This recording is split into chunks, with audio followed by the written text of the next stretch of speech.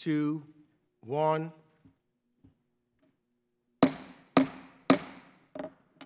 The Committee on Foreign Affairs will come to order.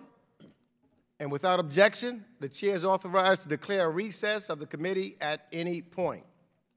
Pursuant to Committee Rule 4, the chair may postpone further proceedings on approving any measure or matter or adopting an amendment. Without objection, all members will have 5 days to submit statements or extraneous materials on today's business. To insert statements into the record, please have your staff email the previously circulated address or contact full committee staff. As a reminder to members joining remotely, please keep your video function on at all times, even when not recognized by the chair. Members are responsible for muting and unmuting themselves. Consistent with House rules, staff will only mute members as appropriate when they are not under recognition to eliminate background noise. I see that we have a quorum. We are first going to do a quick unanimous consent agreement between me and the ranking member, and I now recognize the ranking member. Thank you, Mr. Chairman. I have a unanimous consent request. The ranking member is recognized for unanimous consent request. Thank you, Mr. Chairman. For purposes of Section 4820H2B of Title 50 of the United States Code and premised upon the national interest determination described therein, I ask unanimous consent that the committee authorize the disclosure of some non-business confidential aggregate data derived from documents provided to the committee by the Department of Commerce on May 18, 2021, regarding export licensing decisions concerning entities on the entity list. Such authorization does not include the disclosure of the applicant's names, trademark or brand names, item descriptions, or ECCN or license numbers, and the Department of Commerce will provide additional context on the export control licensing process, which will be included with the aggregate data being authorized for disclosure. So ordered. And the chairman and the ranking member have reached an agreement that the aggregate data contained in these two documents are to be released consistent with 50 U.S.C. 4820 H2B2. And I'm placing these documents into the record. I want to thank the ranking member for his UC request and for working together to get a mutually agreed upon arrangement. Now let's move on to the markup. As members were notified yesterday, we intend to first consider 4 measures and their amendments en bloc. We will then move to consider one measure and its amendments separately. Any roll call votes will be postponed until the end of the markup. Pursuant to notice, for purposes of markup, I now call up the measures and their amendments that were previously circulated to members' offices without objection will be considered en bloc, that each measure is considered as read and the amendments to each are considered as read and are agreed to. And without objection, after remarks, the committee will vote to order the measures favorably reported en bloc as amended if amended, and any amendment or amendments to each bill shall be reported as a single amendment in the nature of a substitute. The measures in the en bloc package are H.R. 5497, the BURMA Act of 2021, with a Perry Amendment number 138, H.Res. 569, expressing continued solidarity with the Lebanese people after the devastating explosions at the Port of Beirut on August 4, 2020, and the continued efforts to form a secure, independent, and democratic Lebanon. H.Res. 445, condemning all violence and human rights abuses in Ethiopia and calling on the Government of Ethiopia and the Government of the State of Eritrea to remove all Eritrean troops from Ethiopia and for all belligerents in the conflict, including the Ethiopian National Defense Forces, the Tigray People Liberation Front, the Amhara regional forces, and other armed groups to cease all hostilities, protect human rights, allow unfettered humanitarian access, and cooperate with independent investigations of credible atrocity allegations. H.Res. 720, calling for stability, the cessation of violence, condemning ISIS-affiliated terrorist activity in northern Mozambique, including the Cabo Delgado province, and for other purposes. And H.R. 5497, the Burma Act of 2021, with the Perry Amendment number 369. I now recognize myself to speak on the en-bloc package. I support all of these bipartisan measures. As chair of the House Foreign Affairs Committee, I take seriously this committee's responsibility to identify and respond to human rights abuses taking place around the world. From day one, this committee has worked tirelessly to do just that, whether it be on behalf of the Uyghurs who face genocide in China, the women, youth, and minority groups of Afghanistan whose futures are at risk under the Taliban, the people facing crises on multiple fronts throughout Ethiopia or in Cambodia, in Haiti, in Iran, El Salvador, in Russia, in Belarus, you name it. Time and again, this committee has and will continue to work rigorously to respond to human rights abuses in a swift, forceful, and responsible manner. The measures being considered today continue this committee's important responsibility for helping those in need of our country's help and support. I was proud to introduce H.R. 5497, the Burma Act of 2021, along with Ranking Member McCall and Representatives Berra and Shabbat, Chair and Ranking Member of the Subcommittee on Asia, the Pacific, Central Asia, and Non-Proliferation, respectively. And my thanks to Mr. Shabbat and Mr. McCall in particular for working with me to keep this legislation bipartisan. Democracy is under threat around the world, and Congress cannot and must not stand idly by when a thuggish military blatantly disregards the will of citizens, as happened in Burma in February. This legislation imposes targeted sanctions in response to the illegal and illegitimate coup and the ensuing human rights abuses, which has cost the lives of over 1,000 people and displaced thousands more. We need to support the Burmese people in their struggle for human rights and a path toward democracy. My bill authorized state and USAID to provide greater civil society and humanitarian support in Burma and surrounding countries.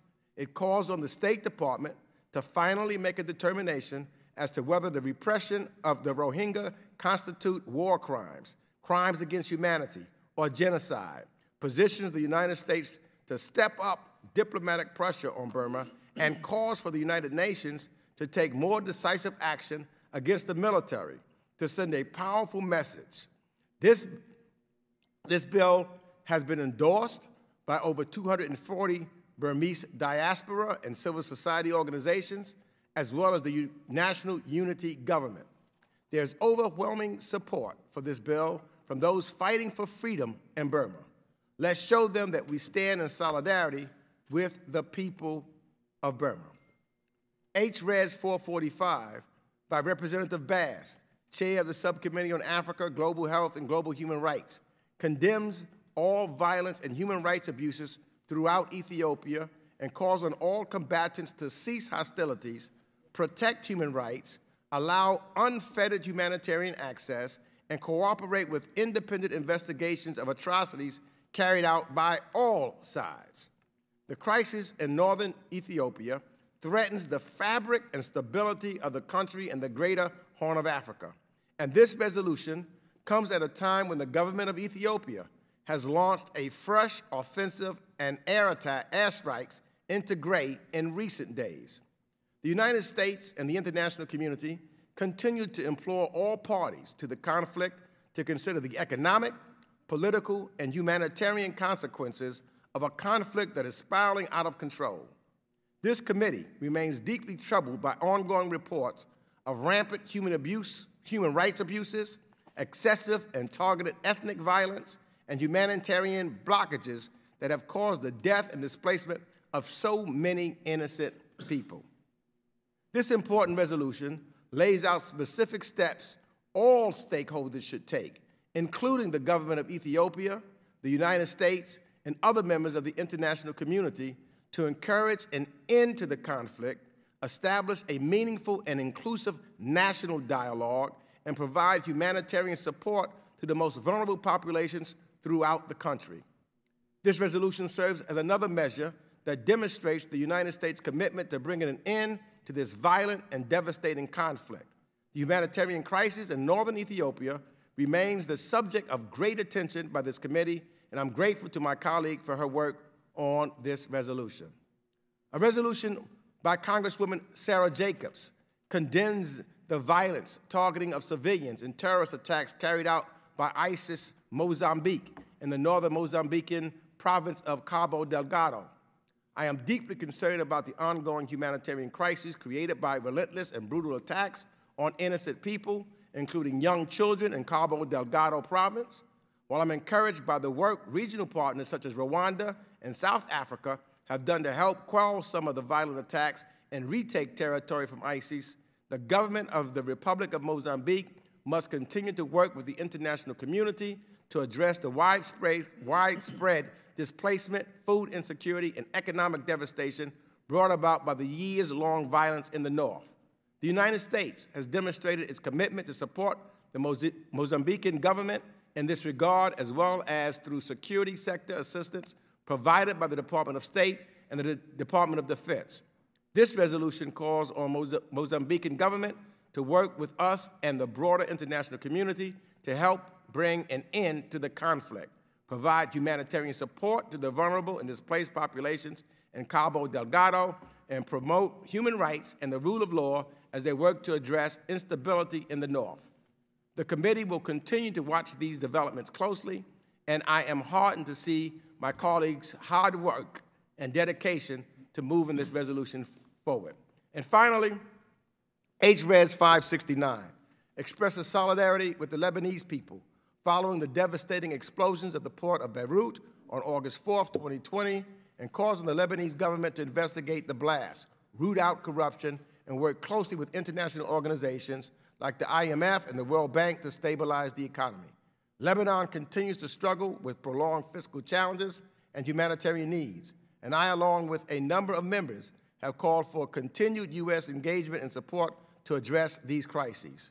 And finally, as tensions on the investigation into the blast rise, it is imperative that we make clear we support the right of the Lebanese people to engage in peaceful demonstration and assembly in order to achieve accountability, democratic political representation, increased civil rights, anti-corruption reforms. I strongly support all the measures that we are considering today in the en bloc, and I urge all members to do the same. I now recognize our ranking member, Mr. Call of Texas, for his remarks. Thank you, Mr. Chairman, for holding this markup. I also want to thank you for including my Havana Syndrome Attacks Response Act. I really appreciate you working with me on this important bill, and our updated text will be reflected in the ANS I will offer today. I would also like to thank Mr. LaHood and Mr. Issa for their work on a bipartisan resolution, continued solidarity with the Lebanese people after the devastating explosions at the Port of Beirut last August. Their resolution also highlights Iran and Hezbollah's destructive, destabilizing activities in Lebanon. And it's important to show bipartisan support for their continued efforts to form a secure, independent, and democratic Lebanon. I'm proud to be the lead co-sponsor on several measures of today's markup.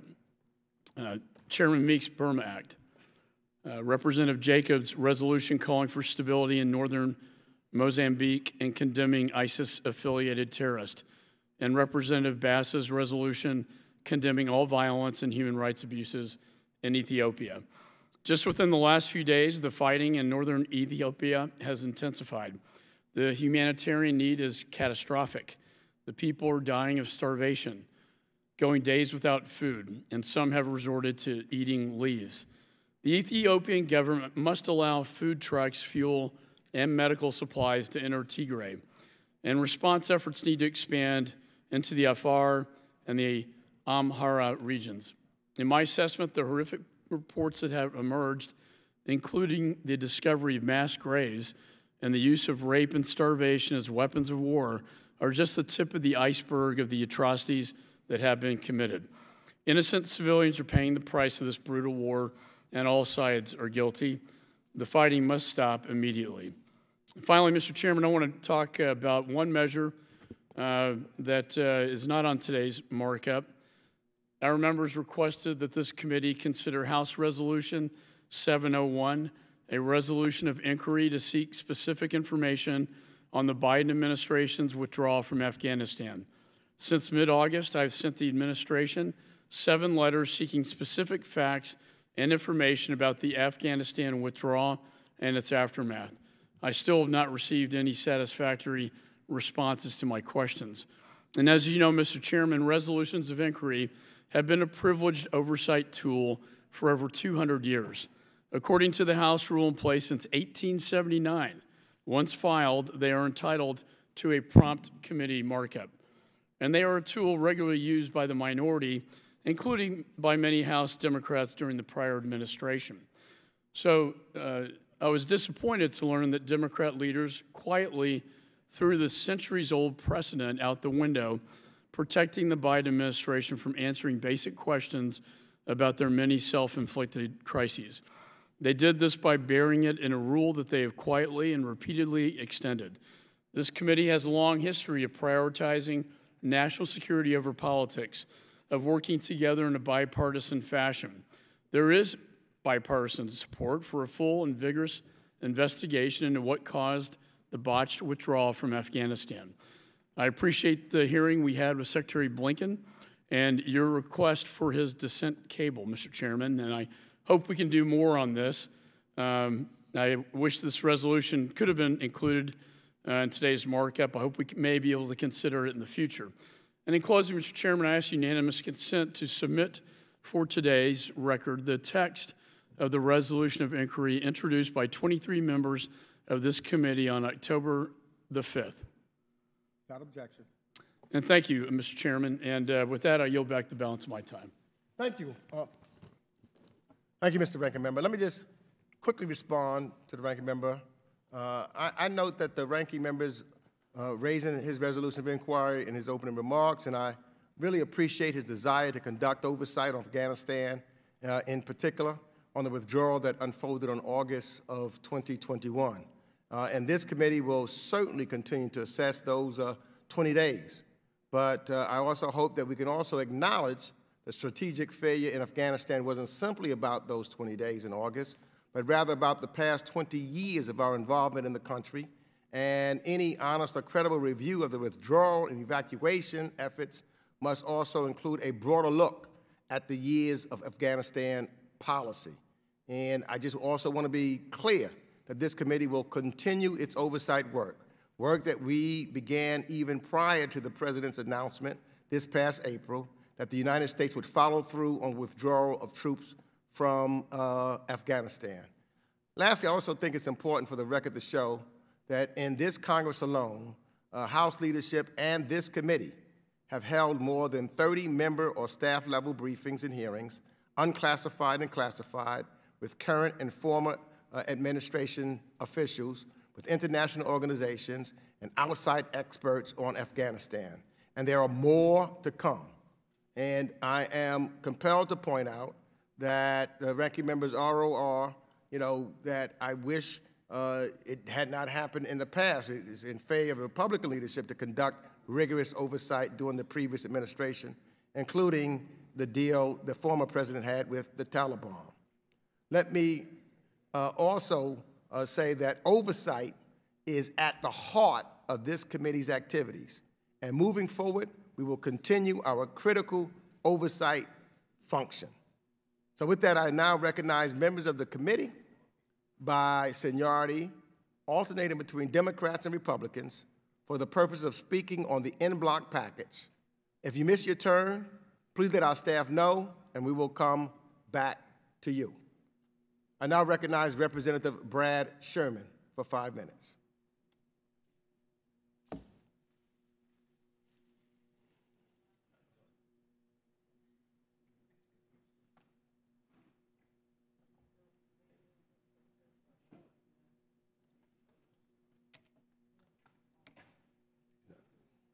You're on mute, Mr. Sherman. You're on mute.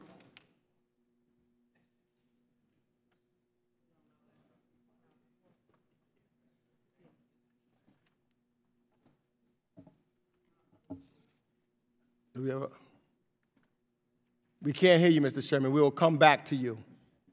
We'll come back to Mr. Sherman. Let me yield now to Representative Ted Deutsch of Florida, the chair of the Subcommittee on the Middle East, North Africa, and Global Counterterrorism.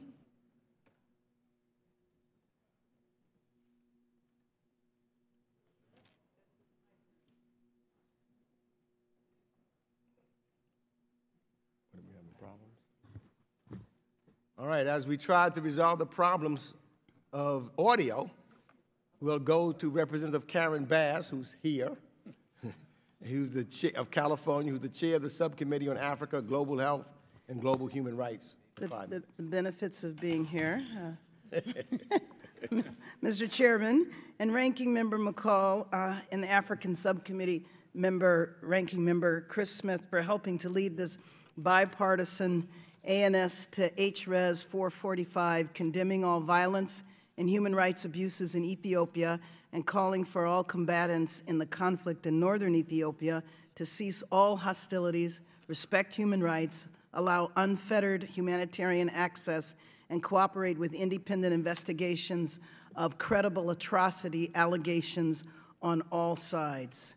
I recently led a quick trip to Ethiopia where Representative Jacobs and I met with Prime Minister Abiy and other government officials and civil society to see how the international community can assist in helping to stop the violence that has killed thousands and left more fleeing their homes.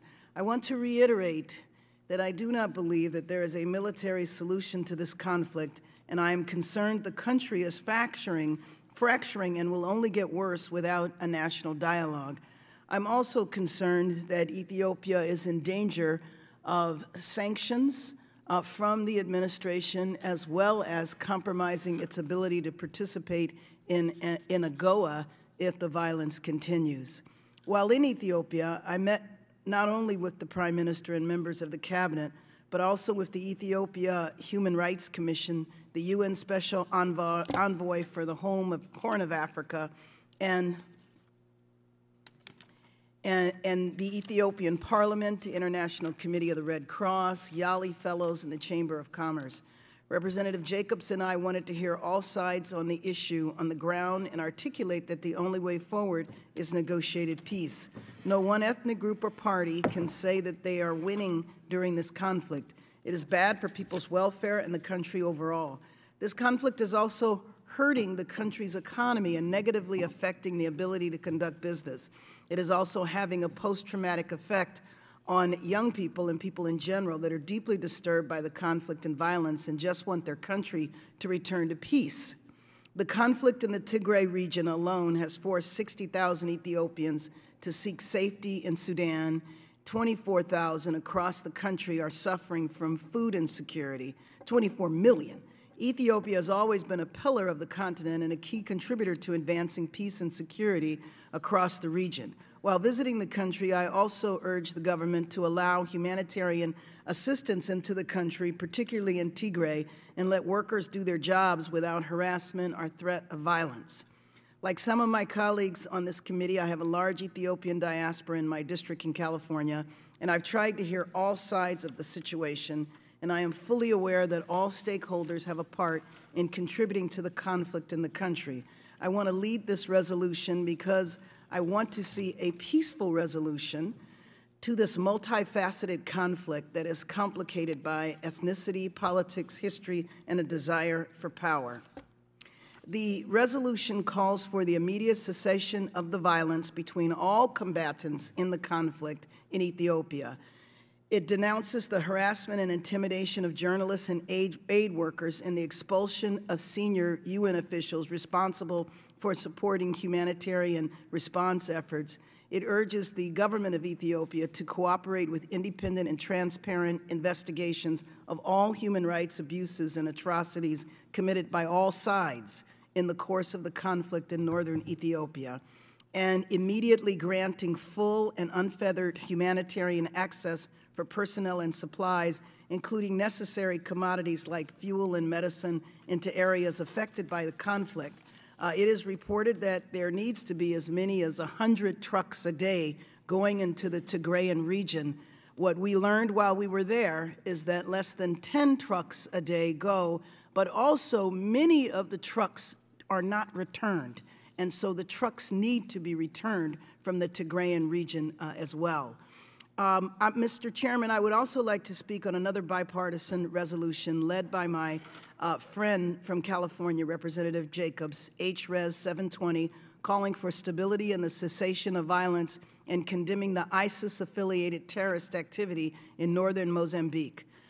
The resolution, among other things, encourages the government of Mozambique to ensure humanitarian workers have access to vulnerable populations where the violence is constant. And I ask my colleague to support this resolution and all the other resolutions in block. Thank you, and I yield back.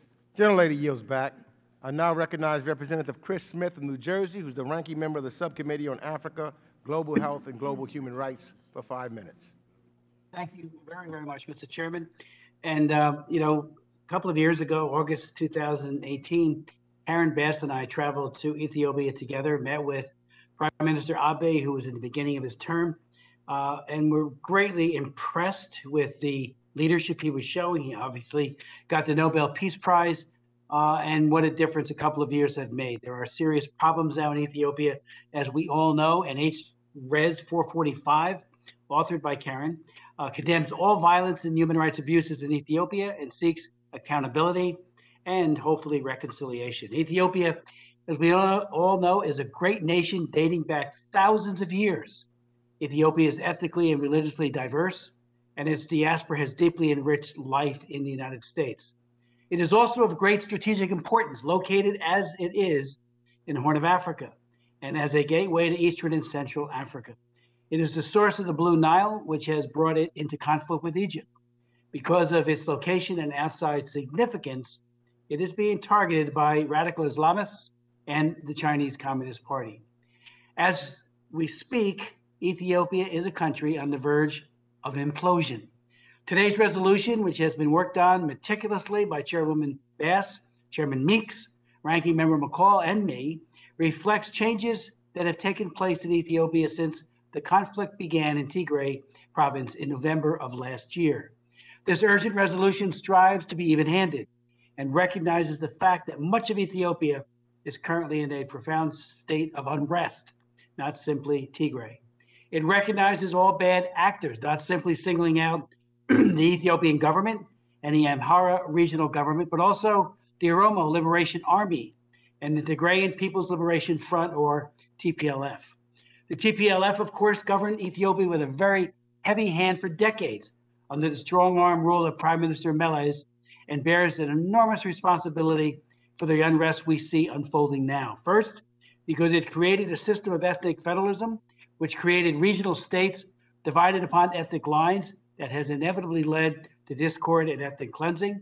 Second, because the TPLF precipitated the immediate crisis, as the resolution acknowledges, by leading an attack on the northern command of the Ethiopian National Defense Forces. And third, after the Ethiopian government had declared a unilateral ceasefire by ignoring it and taking the conflict into Amhara and Afar states. I would note parenthetically, back in 2005, I visited with President Meles after he had an egregiously flawed election, and then introduced the human rights bill to hold him and his government accountable. Don Payne, who was then my ranking member, joined me in that, and we did together get the bill passed in the House. Unfortunately, it died in the Senate. The resolution also recognizes that just as each group in Ethiopia has its share of victimizers, each group does have its share of victims, whether from Tigray, Amhara, Oromo, Ogden, or Afar, the list goes on. This is one of the great tragedies of Ethiopia.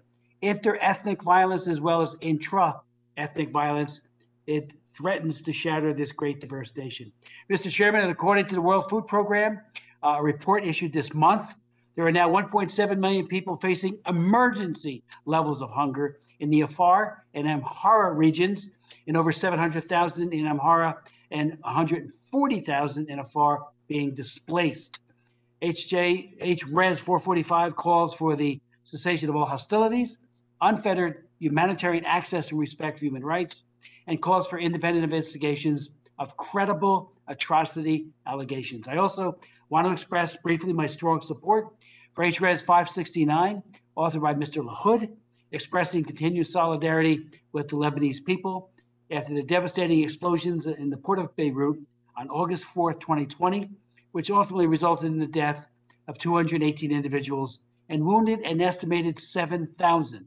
Some estimates say that one half of the city of Beirut was damaged.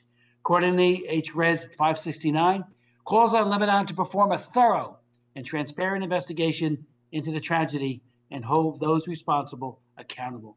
It presses Lebanon to continue efforts to build the rule of law and respect fundamental rights, and it calls for combating terrorist groups like Hezbollah, ISIS, and Al-Qaeda. In particular, the resolution is important because it does condemn Hezbollah, which, backed by Iran, is responsible for so much of what afflicts Lebanon and also threatens our good friend and ally, Israel. I yield back the balance of my time, and I thank you, Mr. Chairman. Gentleman's time has expired. I now recognize Representative Brad Sherman of California for 5 minutes. I rise in support of the en bloc and all 4 measures included in it. I commend Mr. Lahoud for bringing forward the resolution in support of our solidarity with the Lebanese people and a secure, independent, and democratic Lebanon. I commend Sarah Jacobs for her resolution condemning the ISIS-affiliated terrorist activities in northern Mozambique. I commend the chairman for so many things, but including his BURMA Act, an act that I have co-sponsored not only today, but in prior Congresses. It is tragic to see what is happening in Burma, what the government there calls Myanmar, and we do need to react to twin tragedies. One is the loss of democracy, with the Tadmada taking over, and it is entirely appropriate, as this resolution provides, or as this bill provides, that we stop the importation of precious and semi-precious gemstones, that we create a special coordinator for Burmese democracy, that we work multinationally to impose sanctions on the Myanmar-Burma regime. But we cannot speak of Burma or Myanmar without also focusing on the Rohingya people. And that is why this bill also calls for the State Department to issue a genocide determination. The government of Myanmar-Burma must, if it wishes to continue to have international support in exercising sovereignty on the Rakhine state, show that it is willing to defend the people who live there and have a right to live there. And that certainly includes the Rohingya. It starts by giving them full citizenship documentation and protecting them rather than exposing them to violence. And finally, we have the resolution on Ethiopia, on Tigray. What we see there is tragic so far. We see 70 or 80,000 Tigrayans who have fled to Sudan, and we have to do everything we can to help them. But we see millions of Tigrayans who face death from starvation and attendant diseases. And we see a blockade of Tigray, not even allowing in UN food and medicine. The bodies we see in the river are just the tip of the iceberg. We could be seeing millions of deaths. That is why this bill calls also for the State Department to determine whether we are witnessing a genocide in Tigray. This is why the United States must provide the diplomatic tools to move toward a ceasefire, and why we must encourage the African Union and other regional partners to play a role in mediating this crisis. But first and foremost is the urgent delivery of humanitarian aid. And nothing is more outrageous than the blockade of the trucks trying to get in. We do need to explore bringing in humanitarian aid by air, whether it be by landing the planes or dropping the aid, but but we can only bring in a small portion of the aid that's necessary. We need the trucks. What is perhaps most outrageous is the Eritrean blockade of the border between Tigray and Sudan. We need, I'm reluctant to expose American armed forces to risk of, to their safety at any time. But the American Navy could interrupt Eritrean commerce on the high seas at any time. And it would certainly be just to do so, as long as Eritrea blockades humanitarian aid to the people of Tigray.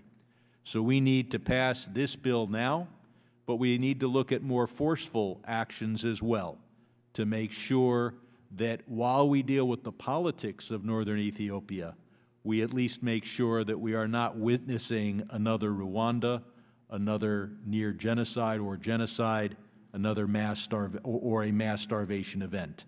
And for the cross-border terrorism or cross-border interdiction of critically needed humanitarian assistance to be carried out by Eritrean forces is simply outrageous, and there is something we can do about it without undue risk to our forces. I yield back.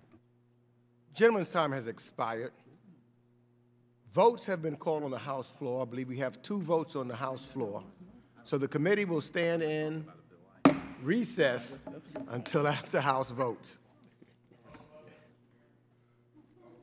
Right. No, okay.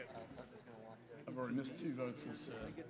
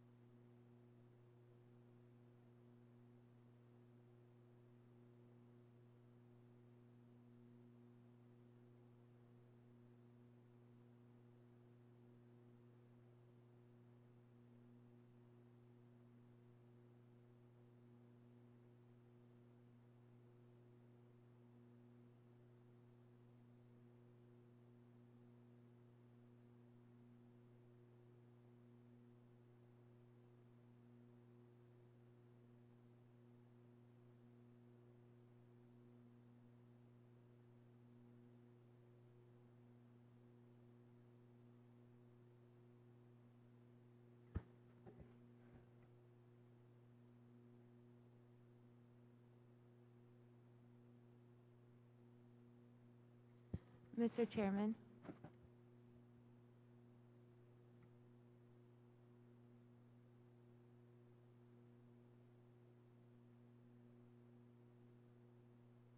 All right, when you're ready, sir, please count down from 5 before gaveling. 5, 4, 3, 2, 1. Committee will now come into session. I now recognize Representative Steve Shabbat of Ohio, who's the ranking member of the Subcommittee on Asia, the Pacific, Central Asia, and Nonproliferation for 5 minutes. Thank you, Mr. Chairman. And it has already been mentioned, we have a number of very good bills before us today, including Mr. Issa and Mr. LaHood's resolution on the worsening situation in Lebanon, and Ranking Member McCall's bill on Havana syndrome, and a number of others. But in the interest of time, I'm going to focus my remarks on H.R. 5497, the BURMA Act, legislation which you, Mr. Chairman, and I introduced in response to the worsening situation in Burma. Let me begin with some history about this legislation. Back in September of 2017, the Burmese military began a genocidal campaign to permanently drive the Rohingya out of Burma, which resulted in over 700,000 Rohingya refugees fleeing from Rakhine State, Burma, into neighboring Bangladesh. They remain there today without any realistic or meaningful hope, at this point at least, of returning home. This campaign consisted of widespread, systematic, and premeditated human rights abuses, horrific stuff, including barbaric killings, gang rapes, and the burning of around 400 Rohingya villages. According to a partial State Department report on these atrocities, about half of the Rohingya surveyed said that they had personally witnessed a rape, while about 80% had witnessed personally killings and the destruction of villages. In response to these atrocities, then Ranking Member Elliot Engel and I crafted the predecessor of this legislation, which would have imposed sanctions on the military and deployed several other tools to address longstanding concerns about Burma. While the legislation passed in the House several times, the Senate failed to take it up. Fast forward to February 1st of this year, and as everyone here knows, the Burmese military seized control in a coup and detained Aung San Suu Kyi and President Win Myint, several other NLD elected officials, and a significant number of innocent civilians. The generals have seized power before, but this time the response has been different. The people of Burma, who come from all walks of life, from students to doctors to government workers to farmers, have courageously stood up against the military with peaceful protests and mass strikes and other civil disobedience. The military's response has been predictably brutal. The crackdown has thus far killed over 1,000 people and left over 7,000 in prison. This repression has pushed the country towards civil war as the generals stubbornly refuse to restore democracy. This coup is a blatant violation of the rights of the Burmese people. Self-government is not some sort of temporary arrangement or gift from the military. It's a right that's owed to the people of Burma. The generals cannot simply back out of democracy when it no longer serves their purposes. We updated the Burma Act to provide some measure of accountability for both the genocide back in 2017 and this year's coup, and to reflect the sanctions the Biden administration has already imposed on the Burmese military. The new version of the legislation will levy stronger sanctions and provide additional assistance to the people of Burma. Mr. Chairman, this legislation could go a long way toward putting Burma back on the path towards democracy. It's way overdue that we enact legislation to sanction the Burmese military for its many crimes. So I would urge my colleagues to support this critical legislation. And before I close, I'd like to mention just two other things. First, as I've said many times before, we need to take seriously, very seriously, the challenge of the Chinese Communist Party.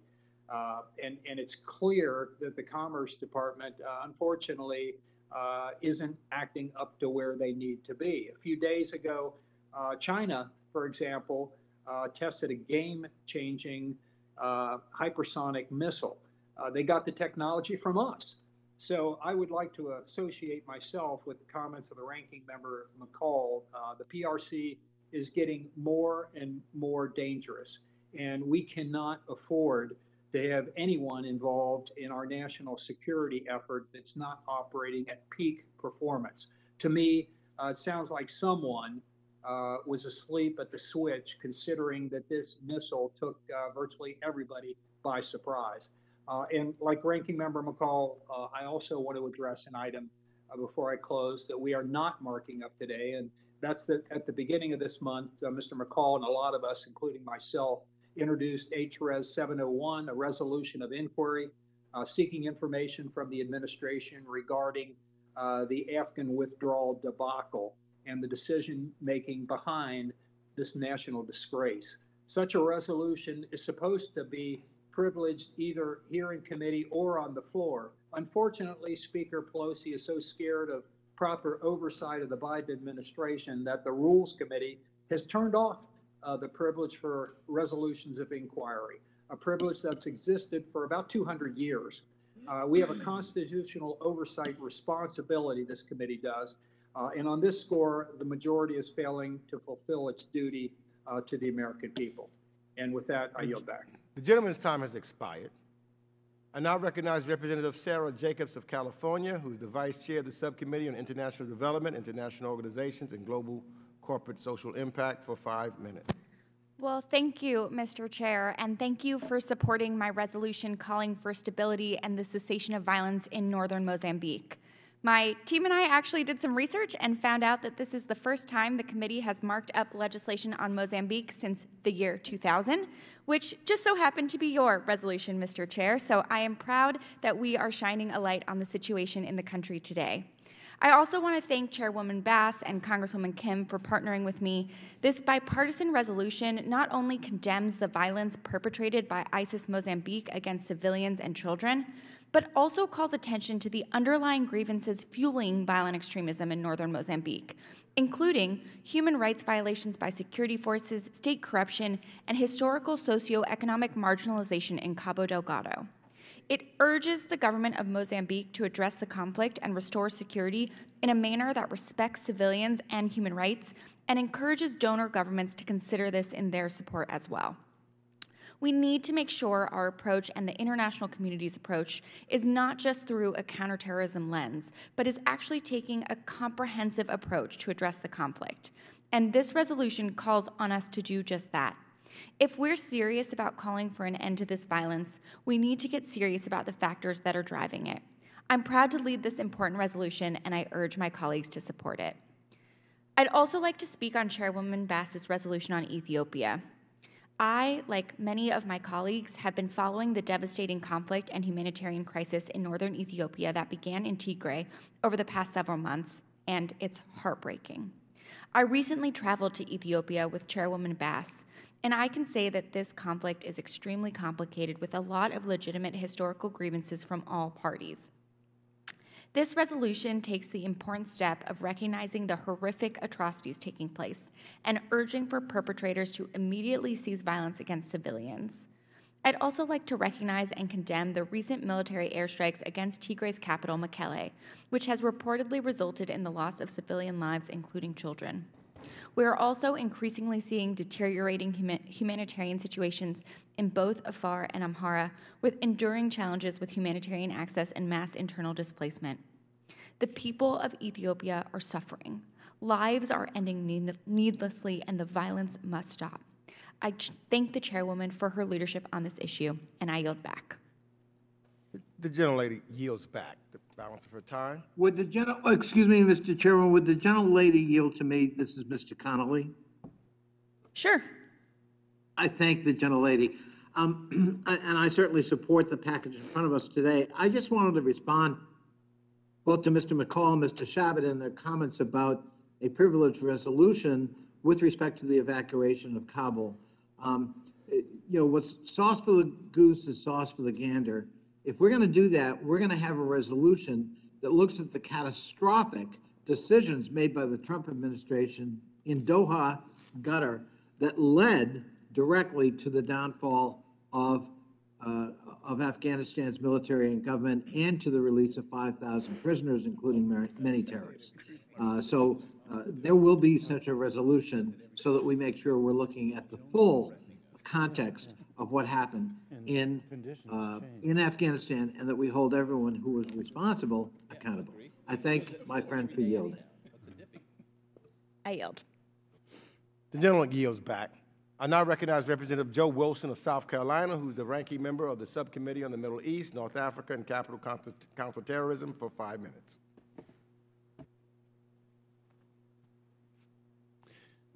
Thank you very much, Chairman Greg Meeks and Ranking Member Mike McCall, for your efforts to bring these bipartisan measures before the committee today.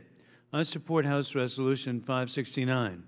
On August 4, 2020, a massive explosion of improperly stored ammonium nitrate at the Port of Beirut killed over 200 individuals and devastated nearby high-density housing and infrastructure. I received a call about the explosion from a former staff member who was living in Lebanon, who thankfully was not home in her nearby apartment, which was devastated at the time of the disaster.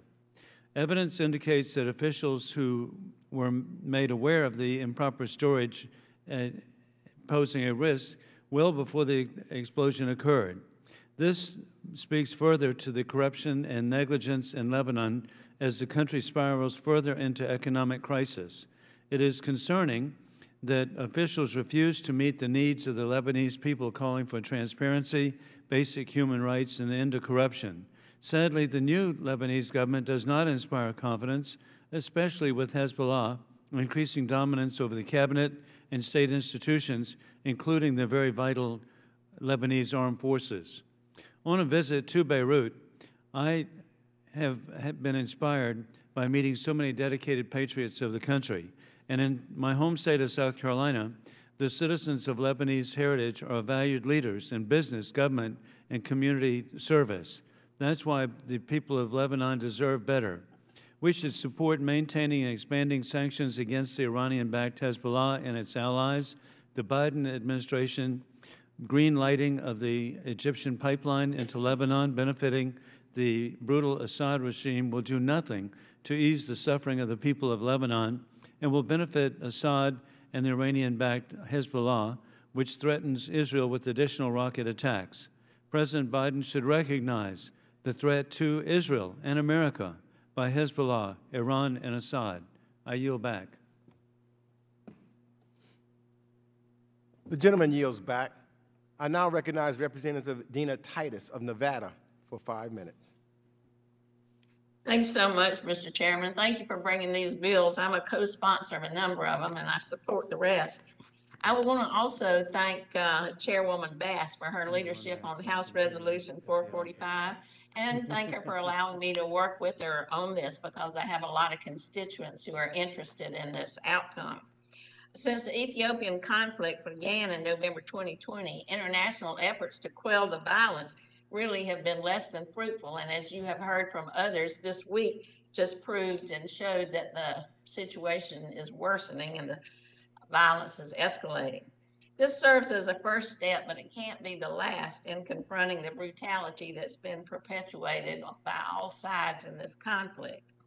I strongly condemn the use of military strikes against civilian population centers throughout the country. And I hope that the Ethiopian Prime Minister and his allied Eritrean forces, along with representatives from the Tigrayan People's Liberation Front, will cease the hostilities and come together to meet at the negotiating table. That's the only way we'll get a solution, is if they're involved in coming up with what works best for all parties. Even before the start of the recent conflict, Ethiopia was struggling with one of Africa's largest internally displaced populations, and the continued violence throughout the country, along with COVID, have just exacerbated the situation. So along with my colleagues on this committee, I strongly urge the Ethiopian government to allow humanitarian relief into the country. Let it come in unencumbered, and I hope that we'll see that that is distributed fairly, and that we'll see an end to the hostilities soon. And I thank you very much for your time, Mr. Chairman. I yield back. The gentlelady yields back. I now recognize Representative Scott Perry of Pennsylvania for 5 minutes. Thank you very much, Chairman Meeks. I want to echo the remarks made by the ranking member on the resolution of inquiry regarding Afghanistan. I do believe it's an important piece of legislation, and given the horrific nature of our withdrawal from Afghanistan, a withdrawal so successful that hundreds of Americans are still stranded in that country as far as we know. Of course, billions of dollars in premier military equipment left to what is now a terrorist superstate. Congressional oversight is absolutely the first thing that is needed. It's absolutely beyond me how there's been nobody in the Biden administration that's been held accountable for this. And while my good friend from Virginia would like to change history, as he always does, we're not going to let him, we're not going to let anybody just disregard the fact that the commander-in-chief at the time of this occurrence is Joe Biden, not Donald Trump. And Joe Biden had every ability and authority to do whatever he wanted to do regarding that withdrawal, and every failure is one that he owns. Now, according to the Lugar Center, the House Committee on Foreign Affairs, our committee, has a projected grade of an F for oversight. I don't think anybody's proud of that, but I do think it's a result of exactly 0 investigative oversight hearings. That's something the American people should know about. This committee ranks among the lowest of the low for House committees in relation to its oversight responsibilities. This committee is simply not interested in oversight, and the lack of hearings on Afghanistan in recent weeks has only indicated a Duggan approach to defend this administration's failure at any cost.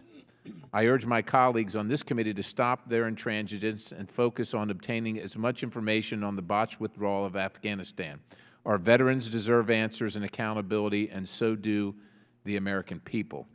In the remaining time, as some of my colleagues on the other side of the aisle refuse to bring up legislation that will effectively counter the existential threat that the People's Republic of China poses to our country, I wish to bring up 2 pieces of legislation that will effectively keep the PRC in check. The first is H.R. 5431, that designated the CCP as a transnational organized crime group. Chinese Communist Party is an aggressive criminal organization, and while it's taken far too long, Americans are finally clearly seeing the threat posed by the CCP to the health, security, and prosperity of the United States. The Communist Party of China continues to be heavily involved in drug trafficking, including fentanyl trafficking. They continue to commit an ongoing grotesque genocide of their very own people, and they continue to lie about the origins of the coronavirus and obstruct international efforts to learn more about that. The CCP steals up to $600 billion annually in intellectual property theft from the United States alone. Forced technology transfers accounts for anywhere between $180 billion to $540 billion in lost revenue to our national economy. Top of all this, they regularly engage in espionage activities. Last year, we arrested 2 Chinese military agents at the Houston consulate for attempted theft of coronavirus vaccine research. The State Department has since confirmed that the Chinese consulates in more than 24 U.S. cities are helping Communist Party soldiers posing as students spy on our colleagues, and we're asleep at the switch here. My legislation would apply the RICO Act to the CCP and designate them for the top international criminal organization target or TICOT list. It is beyond time we've held the CCP accountable for who they are. They are a transnational organized crime organization. The second bill I wish to discuss today likely has a much better chance of bipartisan consensus, and that is the Taiwan Plus Act. This bill would provide Taiwan with temporary NATO Plus status alongside some of our nation's greatest allies and would foster a strong deterrence posture against an evil CCP regime that has made every indication of their intentions to violate Taiwan's sovereignty. My hope is that this measured bill will earn bipartisan support. The United States of America will always stand shoulder to shoulder with our friends in Taiwan. With that, I look forward to debating the legislation before up in this markup, and I yield back the balance. Gentleman yields back the balance. I will now recognize Representative Kathy Manning of North Carolina, who's the Vice Chair of Subcommittee on the Middle East, North Africa, and Global Counterterrorism. Let me ask Ms. Manning whether she would yield 10 seconds to me. Of course. Yes, I just wanted to respond to Mr. Perry. Mr. Perry, I have in front of me the 117th HFAC Afghan engagements. I'm sure to give them to you, where there's 43 occasions of such meetings that we've held in this hearing oversighting Afghanistan. I yield back to Ms. Manning. Thank you, Chairman Meeks and Ranking Member McCall, for your leadership and for the committee's excellent work on all these important measures. I am proud to join my colleagues as an original co-sponsor of H.R. 5497, the Burma Unified Through Rigorous Military Accountability, or BURMA Act, bipartisan legislation introduced by Chairman Meeks and Congressman Shabbat. This legislation imposes targeted sanctions on military officials responsible for the February 2021 coup, which deposed Burma's democratically elected government. Within days, the world witnessed thousands of citizens pouring onto the streets in protest, calling for an end to military rule and the release of elected leaders, including Aung San Suu Kyi. They were met with a brutal, violent crackdown. Since February, security forces have killed more than 1,100 people and arrested more than 9,000. Many of the junta forces are the same ones responsible for the campaign against the Rohingya Muslims. Since August 2017, more than 730,000 Rohingya Muslims have fled Burma's Rakhine state to escape the military's large-scale assault, with many fleeing to neighboring Bangladesh to escape killings, arson, and other mass atrocities. Under Burmese law, the Rohingya are denied citizenship and have faced decades of oppression and discrimination. Roughly 600,000 Rohingya Muslims remain in Burma, facing dire and worsening humanitarian conditions. This bill will impose targeted sanctions on the Burmese military, the State Administrative Council, and affiliates responsible for the coup and the ongoing crackdown in Burma. It will establish a U.S. Special Coordinator for Burmese democracy to make sure the United States remains at the forefront of helping to promote human rights and restore civilian government in Burma. And it will require state to make a determination about the genocide against the Rohingya. Additionally, the bill calls for the immediate and unconditional release of Danny Fenster, an American journalist from my hometown of Detroit, who is represented by our colleague, Congressman Andy Levin, and who has been unjustly detained since May, as well as all other journalists unjustly detained. We continue to hope that Danny will be able to come home soon. Mr. Chairman, this bipartisan bill will crack down on those who threaten democracy and human rights in Burma. This is an important, comprehensive bill to hold accountable those responsible for gross violations of human rights, freedom of assembly, and freedom of the press, and I look forward to seeing it become law. Thank you, and I yield back. Gentlelady yields back. I now recognize Representative Darrell Issa of California for 5 minutes. Thank you, Mr. Chairman, and I won't use the whole 5 minutes. I want to thank you and Representative Bass and Jacobs and the team, and plus, of course, the ranking member and his team for this thoughtful en bloc package.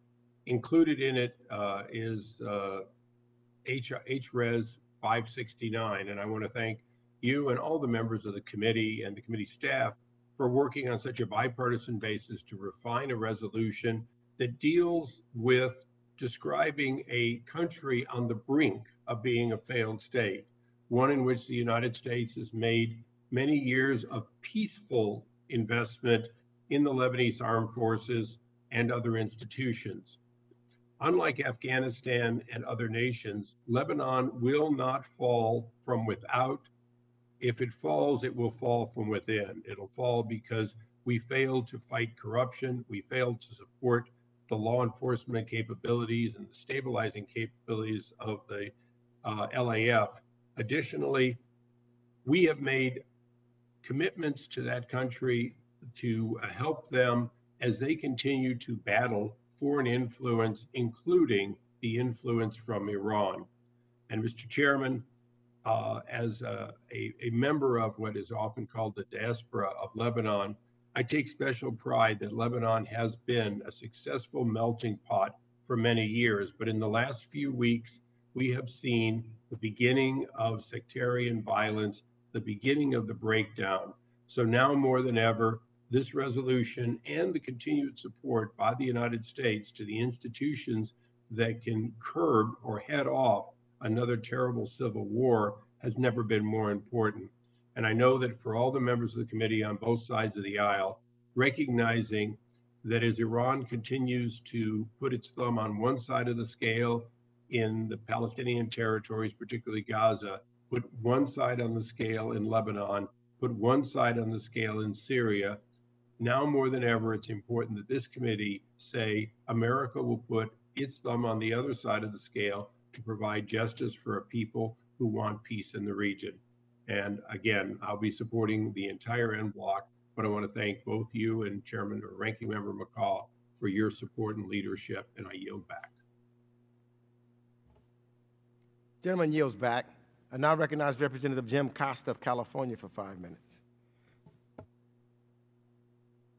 Thank you very much, Mr. Chairman. I hope you can hear me clearly. I want to thank you and the committee for this hearing. I support all of these pieces of legislation. I think it's important, as you have said repeatedly, that the House Foreign Relations Committee assert itself on issues and challenges facing our country around the world, and these resolutions and these efforts, I think, put us on record. But obviously, there are more that we have to do. And to the degree we can do it on a bipartisan basis, we're all, I think, much better off to trying to return to a point at some day where a lot of our politics end at water's edge. I think the resolution 445 condemning the violence and human rights abuses in Ethiopia, Eritrea, and the combatants and the conflicts in northern Ethiopia. It is a tragedy what has taken place there, and the respect for human rights and unfettered access to allow the United Nations and others to perform humanitarian access and cooperate, and also to investigate the independent efforts to the incredible atrocities that we have heard that have taken place. So I think this resolution is certainly in the right direction. In addition to that, also within the continent of Africa, the situation in Mozambique, I think, concerns many of us who are familiar with the situation. The necessity for stability and cessation of violence is in the Cabo Delgado province is important to recognize, and I want to thank the authors for this effort in keeping in our efforts to maintain a spotlight and attention on that effort. I want to thank the chairman and the ranking member for their efforts on trying to put this together in a bipartisan effort. And clearly we have a lot to do. The Savannah syndrome, I think, concerns all of us.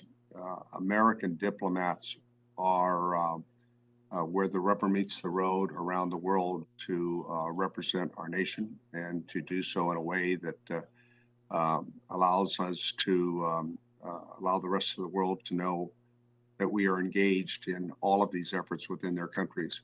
When our diplomats are being singularly singled out in ways in which their health is compromised, or there are efforts being attacked, we've got to get to the bottom of this. And clearly, I think it's behooves all of us to join together in supporting those Americans who have committed their careers and their livelihoods to representing our country around the world. So with that said, as I indicated, I support these measures, and I look forward to continuing to work with the committee on our efforts to ensure that the United States of America lets the rest of the world know that our willingness to provide leadership is consistent and hopefully bipartisan. I yield back the balance of my time, and I thank you very much. Gentleman yields back. I now recognize Representative Brian Mast of Florida for 5 minutes. Thank you, Mr. Chairman. I appreciate the effort by the chairman, ranking member, and staff to put together this en bloc package. For several important reasons, though, I must oppose the unblocked package. And the two reasons are, one, having to do with the BURMA Act, and number two, having to do with the failure to include the ROI into this unblocked package. And I want to start with the BURMA Act, and something that I believe we need to address moving forward as a committee in many different places.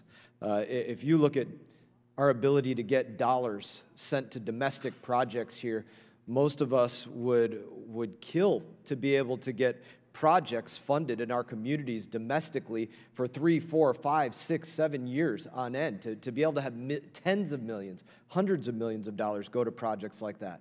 But we can't get that done domestically here. But internationally, in the BURMA Act, in what has been described just in the last few minutes as a worsening situation and a country on the brink of failure, we're going to, number one, give away our negotiating leverage by authorizing appropriations to them for half a decade. In the shadow of having just raised our nation's debt limit, we're going to do that. And then you look beyond that and to say, why would we give a nation on the brink of failure millions and millions and millions of dollars year after year without evaluating that each year? And I think that would be a fair ask for anything that we do as it goes to international appropriations, that we look at that year over year. That would be not being asleep at the wheel, not putting on autopilot, the same thing that we do domestically with spending. So that's one of the reasons that I have to oppose this unblocked package.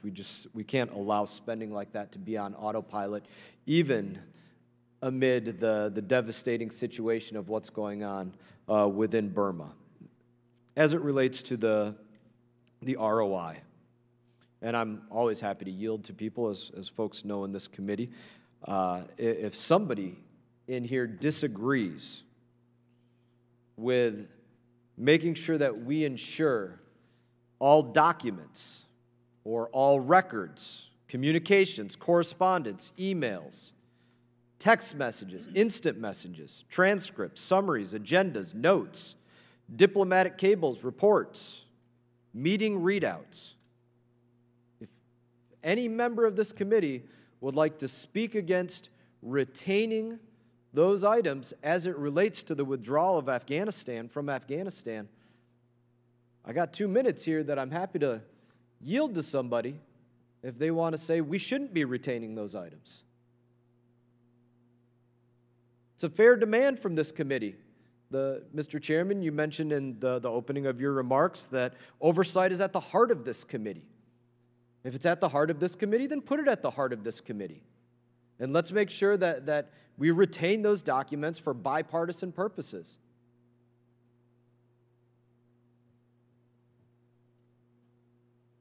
I've aired my grievances on the unblocked package, but since I have 1:30 remaining, I'll sit here and wait and see if anybody has a problem with retaining all documents, records, communications, correspondence, emails, transcripts, texts and instant messages, summaries of agendas, notes, diplomatic cables, meeting readouts, other things, as it relates to what happened with the disastrous Afghanistan hostage crisis, Afghanistan withdrawal, leaving Americans behind, green card holders behind, those that aided us for the last couple decades behind.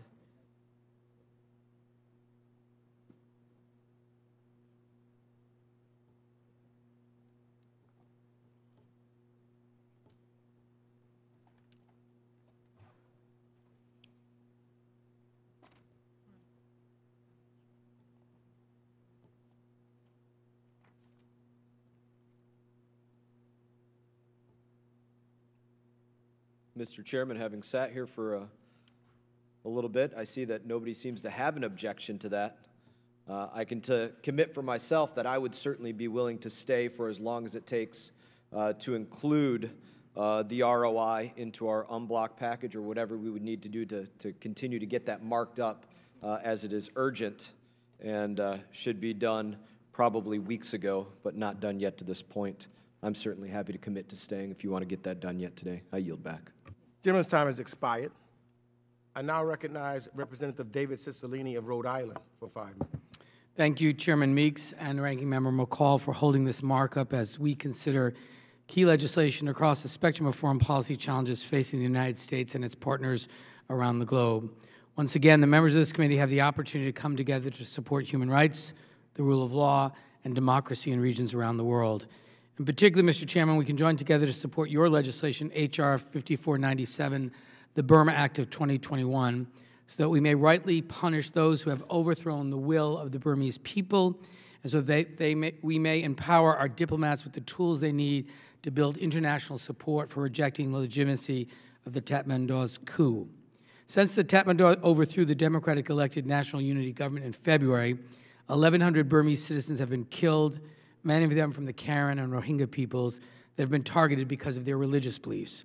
Those resisting the Tatmadaw and protesting on behalf of democratic values and pluralism have faced a violent crackdown that threatens lives and a long-term prospect of human rights and the rule of law in Myanmar. The BURMA Act of 2021 would create a sanctioned regime against the Tatmadaw, the State Administrative Council, and other responsible parties that represent a strong, proportionate response to their deliberate sabotaging of Burmese democracy. It would also create a badly needed office within the State Department that will be tasked with building international support for broader global sanctions. The situation at hand requires an international coalition unabashedly opposed to the aims of the Tatmadaw. Strong U.S. leadership can help build that coalition. The Tatmadaw may have wrestled control of the Burmese government away from the people of Myanmar. They may have jailed and killed many that oppose their rule. And while they continue to trample on the will of the Burmese people, resistance strengthens with each passing day. As they continue their reign of terror, the Tatmadaw inadvertently helps build bridges across the diverse peoples of Myanmar, creating a hardened opposition that rejects their illegitimate rule.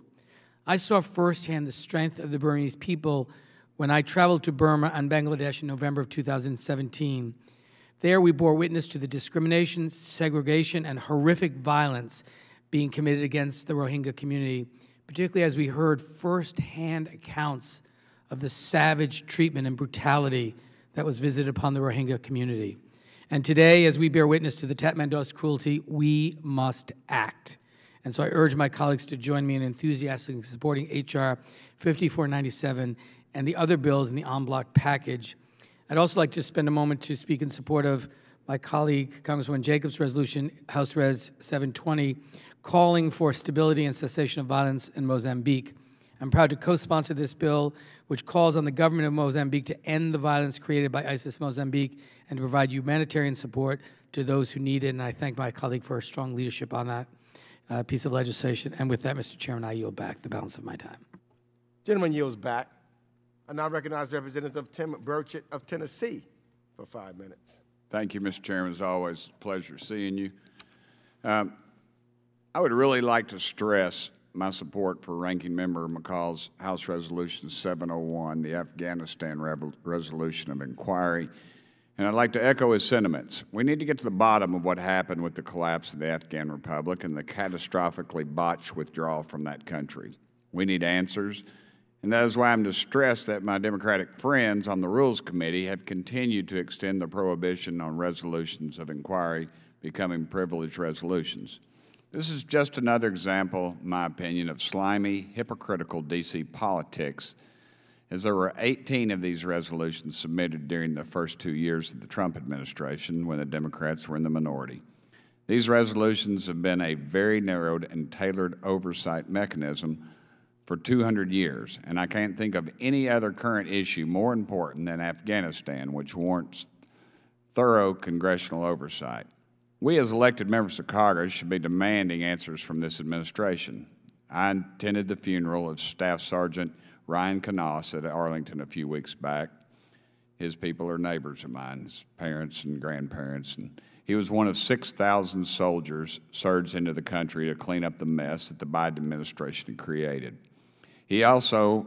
He was also a constituent and one of 13 brave Americans killed during the coordinated attack where ISIS-K bomber detonated his vest outside the Hamid Karzai International Airport in August. It is reported that the bomber was released from prison during the Taliban takeover. This resolution seeks all materials relating to important questions myself and many other members of Congress have. But most importantly to me, the resolution seeks all materials relating to the release of violent extremists from prisoners in Afghanistan. I want to know what happened and possibly figure out why these prisoners were not secured and transferred to another location. We owe it to the family members of our slain soldiers. I'm proud to support Mr. McCall's resolution, and I urge this committee to take up this important resolution.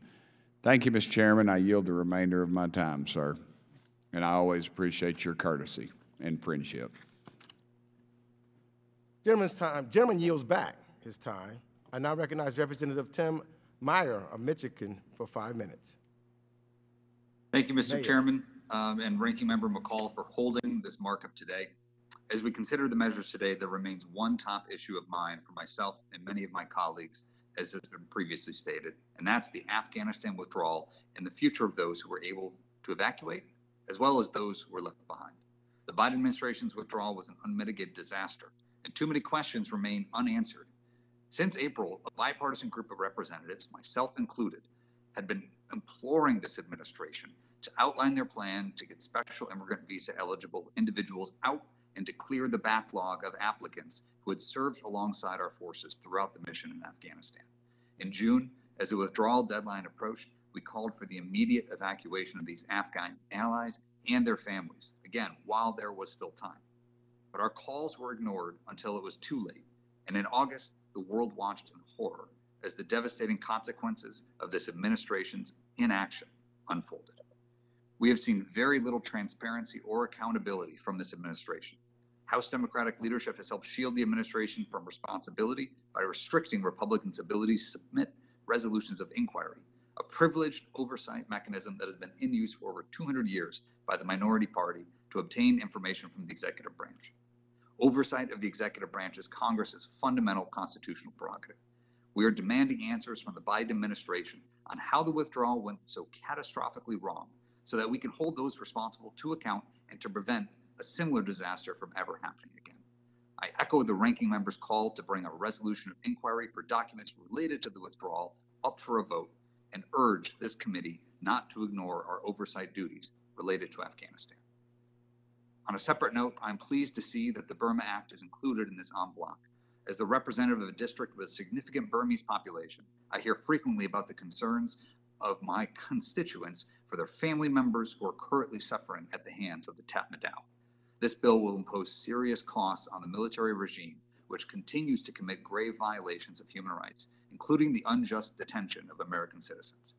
The BURMA Act will not only prevent the Tatmadaw from accessing assets that are currently supporting its rule, but also send a strong message of support to the Burmese people that we stand with them in their desire for democracy and human rights.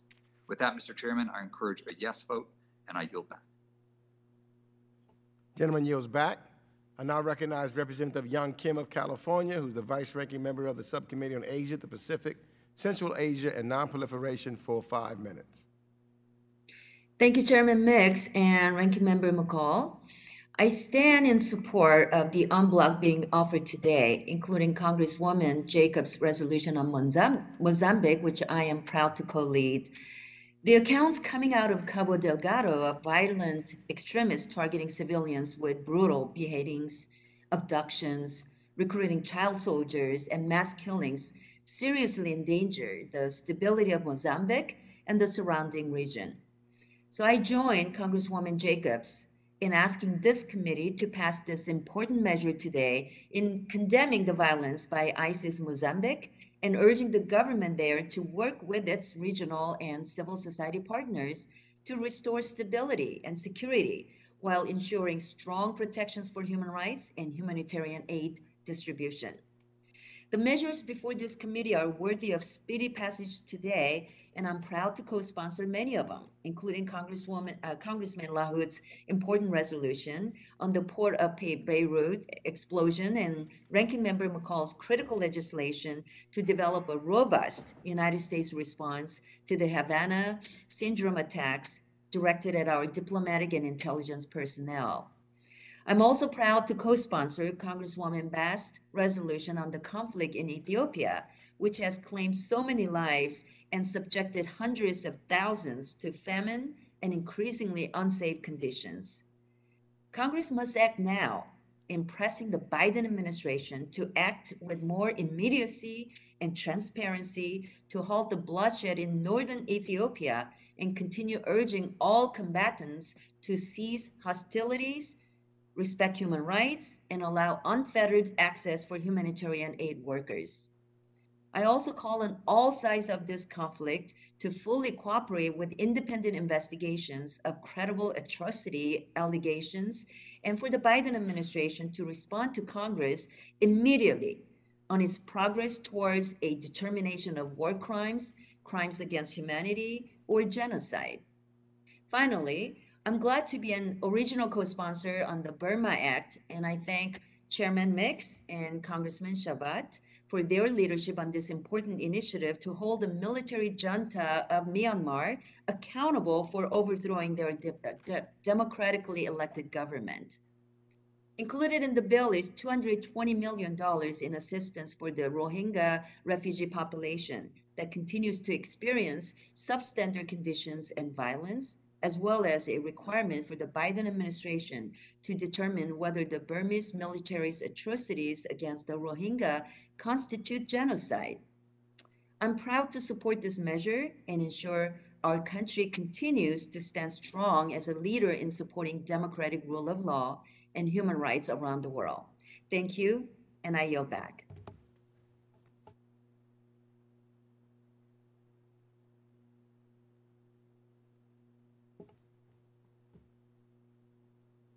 The gentlelady yields back. Any other members wish to be recognized?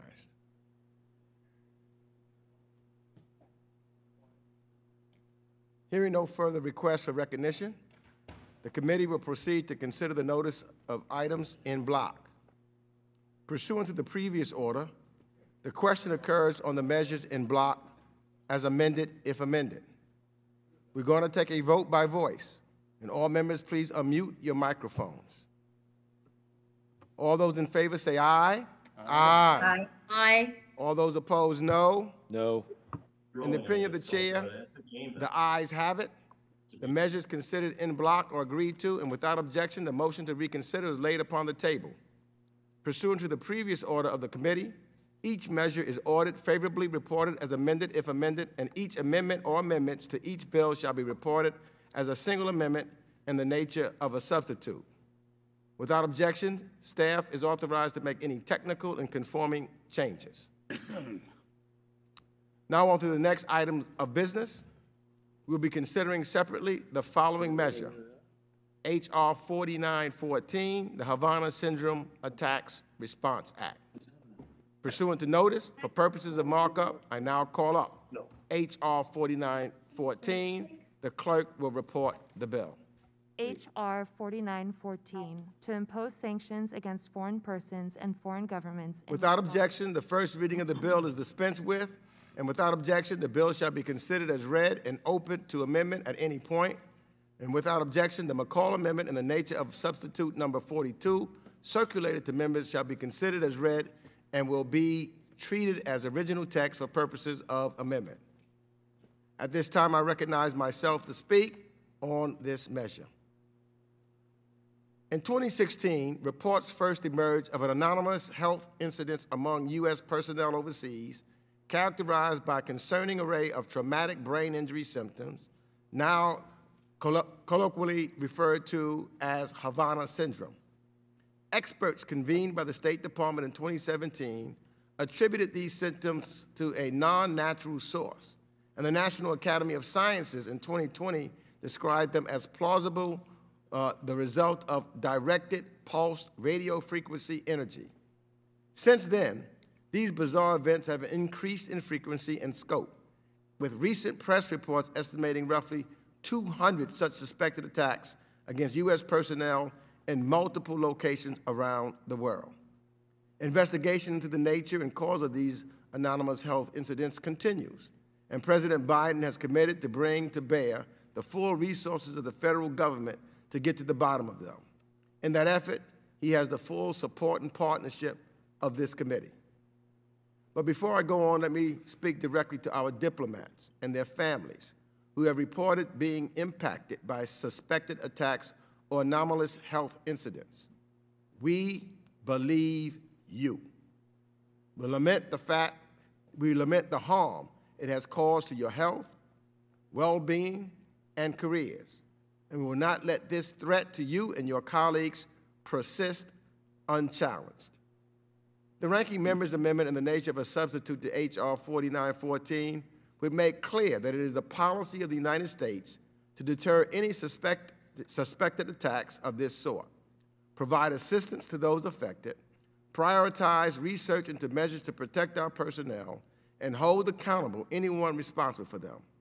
The ANS to the bill would permissibly authorize sanctions against any foreign persons or governments the President determines responsible for any such attacks against U.S. personnel resulting in brain injury, mandate reporting to Congress on the nature of and response to any such clandestine attacks or anomalous health incidents, and express the sense of Congress that the executive branch should prioritize coordination to investigate and deter suspected attacks or anomalous health incidents. Many of you know I am of the mind that sanctions are a powerful foreign tool that should only be deployed carefully. So it is a red line for me that these authorities be permissive and that the executive branch be afforded the flexibility it needs to respond to a still evolving situation.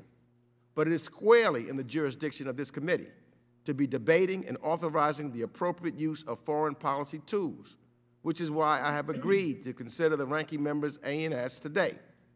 It is reasonable to have permissive sanction tools ready for consideration when we are dealing with what many increasingly worry could prove to be a detrimental physical attacks against our very own people. I'm pleased that this Congress previously passed the Havana Act recently signed into law authorizing additional financial support for individuals harmed by anomalous health incidents. This committee must also now be willing to have the hard conversations about diplomatic engagement and foreign policy responses needed to stop such harm. As such, I appreciate the ranking member's willingness to offer the ANS, and I support this measure. Do any other members wish to speak on the measure? I yield back the balance of my time. Mr. Chairman. I recognize the ranking member. Mr. Chairman, I want to thank you for working with me on this important bill. You know, around the world, American personnel are being attacked in their homes and hotels and even on public streets. What first started in Havana in late 2016 has now expanded to attacks all around the world, including right here in Washington, D.C. There are hundreds of victims, including children, and recent cases have been reported in Vietnam, Vienna, Berlin, and Bogota. We must find out who is behind these attacks and hold them responsible. And we must reassure the people who serve our nation overseas that we have their backs. To help deter future harm, Congress needs to call these incidents what they are, attacks. And that is what this measure does. We need to ensure that there will be consequences for those who are responsible. And that's why I introduced the Havana Syndrome Attacks Response Act. My bill we are considering here today, with the chairman's support, will do just that by authorizing broad sanctions against those who are attacking Americans. It establishes a policy to prevent, punish, and deter these attacks. And it requires greater transparency with Congress about what is happening and, most importantly, what the United States is doing in response. I've worked with the chairman and his staff for 2 months to get this legislation to a place where we could get it marked up and passed out of committee on a bipartisan basis. And I'm pleased that we were able to come to an agreement on this critical issue. And that's why I will be opposing amendments from either side of the aisle that would upset this agreement that we have made, Mr. Chairman. Changing this bipartisan bill will jeopardize its passage in its current form and could weaken it. Americans are being attacked, and they expect us to work together to help them. So again, I want to thank you, Mr. Chairman, for considering this bill today. It's an important measure. And with that, I yield back. Ranking member yields back. I now recognize Representative Sarah Jacobs of California for 5 minutes. Well, thank you, Mr. Chair. And first, I want to thank the ranking member, Mr. McCall, for all of your work and efforts to ensure that this pressing issue gets due attention. And while I appreciate and agree with my colleagues' concern about the health and well-being of our diplomats overseas, I have to say I disagree with this bill.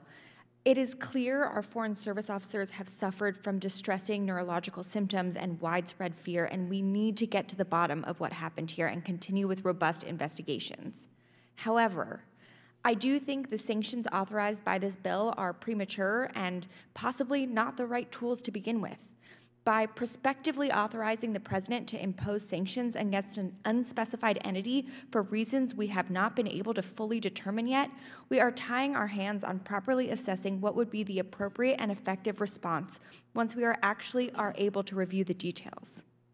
As we are still dealing with the consequences of the 2001 AUMF that was overly broad, we have to make sure we don't make the same mistake.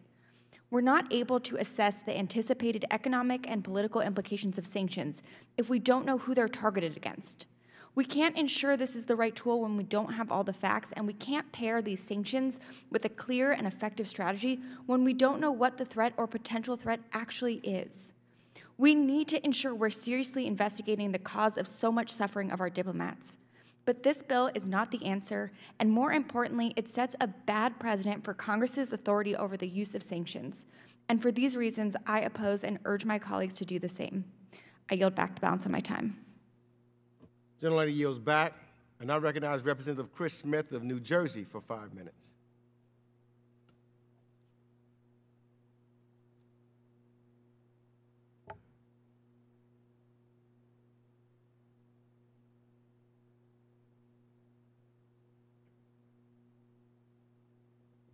Not hearing Mr. Smith, I now recognize Representative Joe Wilson of South Carolina for 5 minutes.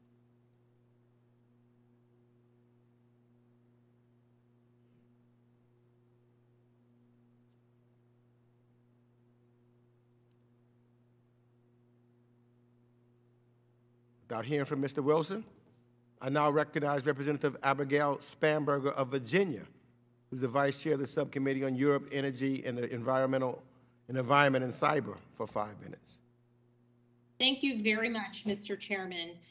And I want to thank the chairman and the ranking member for their work in bringing this bill forward for markup. Addressing the Havana syndrome attacks deserve the highest level of urgency of Congress and of our government. It's absolutely critical that the United States government provide care to affected personnel, investigate what is going on, and deter and prevent future attacks. I know that public servants, people who've dedicated their careers to serving and protecting our nation, are facing the persistent threat of these ongoing attacks. And I know people who have been impacted, who have experienced these attacks and now face debilitating consequences, a complete change in their lives, an inability to continue in the pursuit of their professional career. And we must do everything that we can do to provide them with the assistance they need and prevent more people, public servants, from experiencing what they have gone through. I've had the pleasure of working with the chairman and the ranking member on this issue before, and I am so grateful that we are continuing these efforts today with Representative McCall's legislation, the Havana Syndrome Attacks Response Act. I thank the ranking member for working with the chair to make important refining edits to this bill, and I am proud to support it. I appreciate that this bill makes it clear that Congress is ready to provide the tools necessary to address these suspected attacks with the highest level of concern and urgency. And I appreciate and I was glad to have, and I appreciated that Chair Meeks and Ranking Member McCall joined my amendment that was included in the House passed NDAA, focused on bolstering the interagency response to these suspected attacks. Enacting my legislation would help structure and prioritize a robust whole of government response to Havana syndrome attacks. And the bill we are considering today builds off the steps that Congress has already taken. However, we must keep our legislative and oversight efforts going to ensure that the response of the U.S. government is well coordinated, effective, and strong. Anything less would be a dereliction of our duty to protect this nation and our selfless public servants as they go about the business of protecting us. I appreciate Ranking Member McCall's legislative efforts and the chair's commitment on this issue. I look forward to continuing to work closely with this committee, other members of Congress in the House and Senate, and the administration to get right at the heart of this critical issue. Thank you very much, Mr. Chairman. I urge all of my colleagues to vote yes on this bill, and I yield back. Gentlelady yields back. I now recognize Representative Wagner of Missouri for 5 minutes. I thank you, Mr. Chairman, and I appreciate your willingness to work with the ranking member and all of us to advance H.R. 4914, the Havana Syndrome Attacks Response Act, which I am proud to co-sponsor. The underlying legislation holds Castro's brutal communist regime accountable for directly attacking U.S. citizens. As many as 200 Americans, primarily individuals serving their country as part of the State Department, Department of Defense, and intelligence community, have suffered traumatic brain injuries while stationed in Cuba. Recently, scientific analysis has revealed that the attacks were most likely the result of, quote, directed pulsed radio frequency energy. This bill punishes the attackers by authorizing the president to sanction those determined to be responsible. It will protect Americans by deterring future attacks. There must be, Mr. Chairman, serious, unambiguous consequences for attacking U.S. citizens. It is both reasonable and prudent for the United States to sanction the individuals responsible for the Havana attacks. Furthermore, it would deter any president from imposing sanctions, and I want to make sure that the tools are available to both the legislative and executive branch moving forward. I urge my colleagues to vote yes and to support the Havana Syndrome Attacks Response Act, and I yield back. Gentlelady yields back. I now recognize Representative Andy Levin of Michigan for 5 minutes. Thank you so much, Mr. Chairman. I support most of the measures that came before us today, and I'm grateful to you and the ranking member for your work on them, especially the situations in Burma and in Tigray, and thank Chairwoman Bass of the Subcommittee on Africa for all that great work. But I do want to express my concerns about this one measure, H.R. 4914. You know, I share all of my colleagues' alarm regarding the illnesses that have impacted U.S. personnel, both at home and abroad. And I thank the ranking member for his attention to this really very, very serious matter. We absolutely need to protect the hardworking individuals serving our country, and I want us to get to the bottom of these incidents as soon as possible and do whatever is necessary to make sure they don't continue to occur. That being said, this is really a matter of how to make policy. I worry that there's still too many unknowns for us to prepare a thoughtful, effective policy response to these incidents and to craft a successful deterrent if they are indeed found to be attacks. In service to the Americans who've served us in this way around the world and in the interest of responsible policymaking, I feel that we ought to have more questions answered before we advance this legislation. And I fully support devoting whatever resources are necessary to getting those answers ASAP. Thanks, Mr. Chairman. I yield back. Gentleman yields back. I now recognize Representative Joe Wilson of South Carolina for 5 minutes.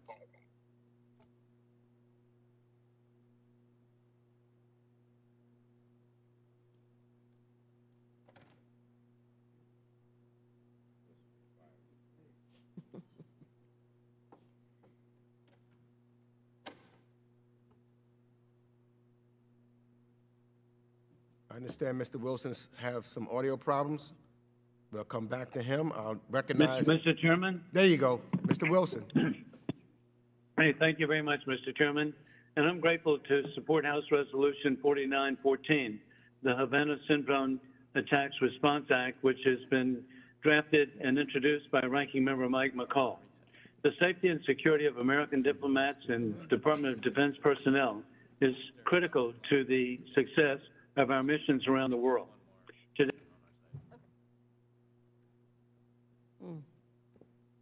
hosts around the world. This is outrageous.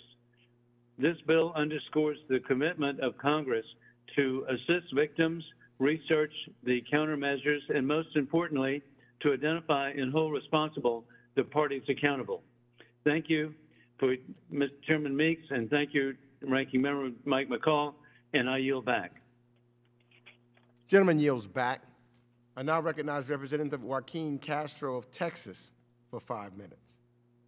Thank you, Chairman, and thank you to the Ranking Member for working on what is a very important issue that all of us are gravely concerned about.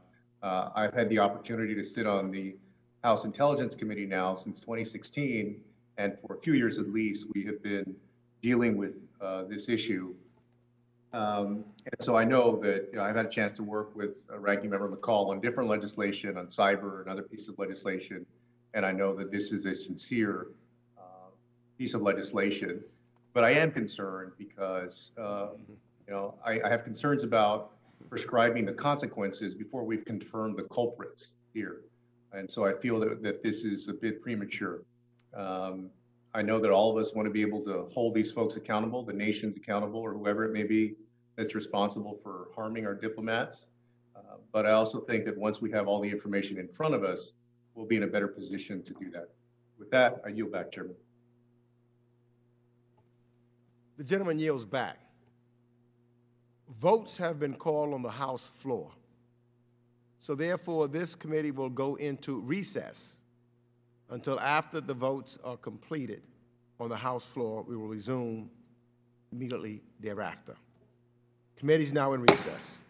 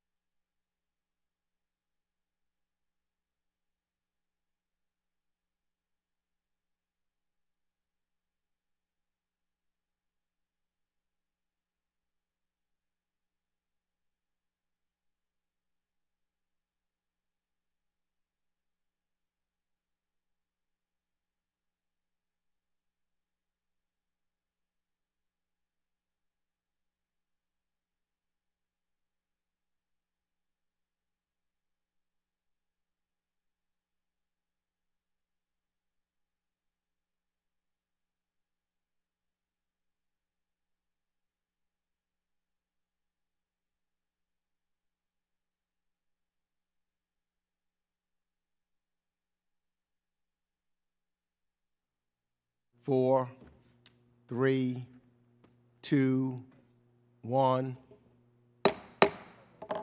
The committee will come to order.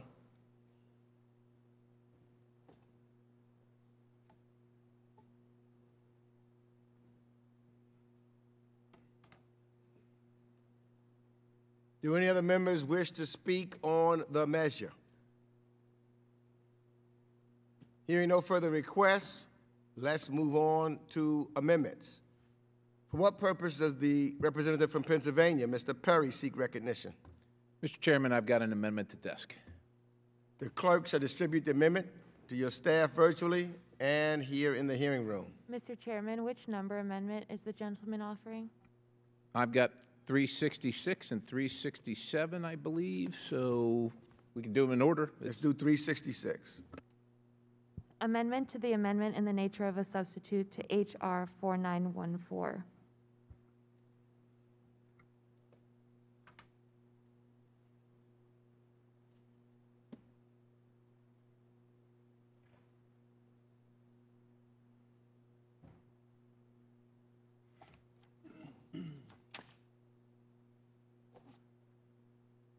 Everyone received a copy of the amendment? The clerk will please report the amendment. Harry Amendment number 366 to the amendment in the nature of a substitute to H.R. 4914, page 11. Without objection, further reading of the amendment will be dispensed with. A point of order is reserved. The representative from Pennsylvania is recognized for 5 minutes in support of the amendment. Thank you, Mr. Chairman. The current language within the ANS of this bill is weak. A foreign government sanctioned under this bill can have those same sanctions removed by the President if that country promises not to conduct clandestine attacks on U.S. personnel. The absurdity of that is simply breathtaking, as if we're supposed to take Putin's or Xi's word for it that they'll stop attacking our personnel. I mean, they shouldn't be attacking them in the first place. The second precondition isn't much better. It places the burden of proof on the executive branch and says that if the President doesn't have persuasive information that an attack resulted in brain injury to the U.S. personnel over the last 6 months, that is ground for vacating the sanctions described in the bill. The sanctions are time-tested IEPA sanctions, including the blocking of property and assets and revocation of visas. Not a single person here would be in favor of wouldn't be in favor of applying those sanctions against the perpetrator of these attacks, I would hope. I am firmly opposed to creating such an easy litmus test for removing these sanctions. It gives offending countries an opportunity to use these attacks as leverage to extract concessions from the United States at certain points, only to turn around and apologize to have the sanctions removed. Sanctions, once implemented, should require an enormous about-face in the way the offending country interacts with the United States. American personnel stationed around the world, to include our Foreign Service officers and CIA, deserve our full backing and support against those who wish to do them harm. Creating such an easy litmus test for the removal of sanctions is an insult to those who have been attacked and who have endured horrific brain trauma. This amendment would make it clear that once sanctioned, a foreign government may not see its sanctions removed absent an act of Congress. This amendment would make it clear to the rest of the world that we will not tolerate any kind of attacks on our personnel, and we would also serve as a useful deterrent against future attacks or, if you're so inclined, against anomalous health incidents. A truly tragic aspect of all this is that we have the policy tools to mitigate the frequency of these attacks while we determine which foreign adversary is behind them. One of those tools is deterrence, and its applicability here is both obvious and useful. In a circumstance in which we are confronting an adversary with advanced technological capabilities, the tightening of the removal of sanctions provisions would still make them think twice about attacking our citizens. The current provision on the removal of sanctions will also be read by foreign adversaries as a total lack of commitment to those who dedicate their lives to the security of our nation. This has a broader implication that several of my colleagues apparently do not fully appreciate. If we are unable, or worse, unwilling, to aggressively target those inflicting debilitating harm on our citizens, that has implications for everyone who commits themselves to the defense and preservation of our republic, and that's unacceptable. To me, this is a pretty common sense provision, and to reject it would be to embrace weakness. I urge my colleagues to accept this amendment, and I yield back the balance. Would my friend yield for a question? Mr. Perry? Mr. Parrish has yielded back the balance of his time.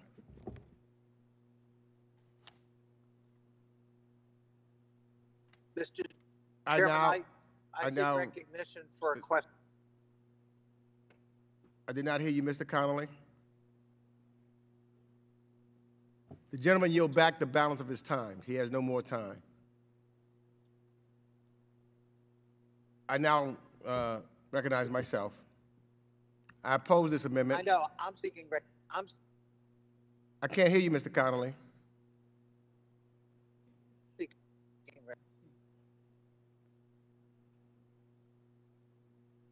I don't hear you, Mr. Connolly.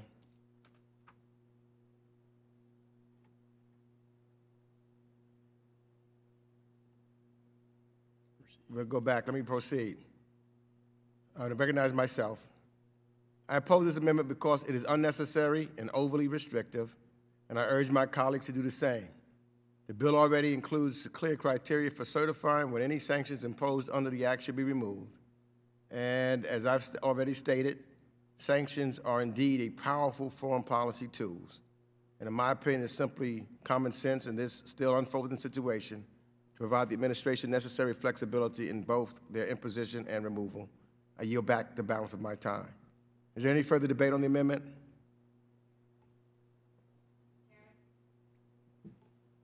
Recognize Representative Wagner for 5 minutes.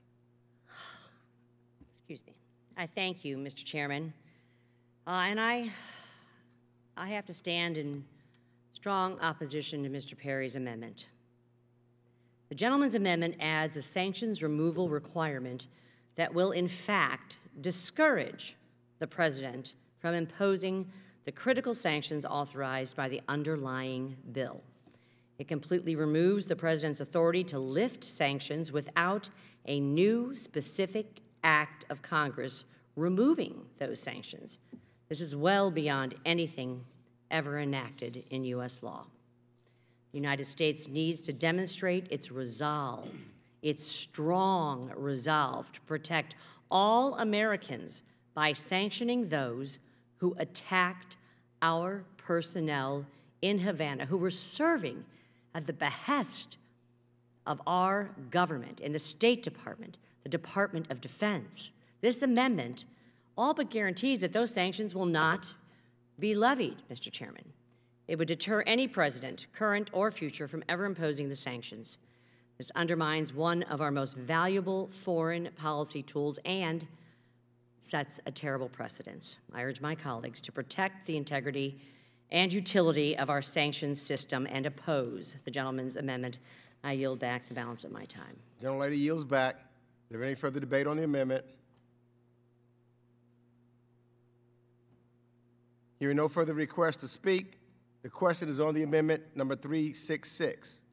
We're going to take a vote by voice. All members, please unmute your microphones. All those in favor say aye. Aye. Aye. All those opposed, no. No. No.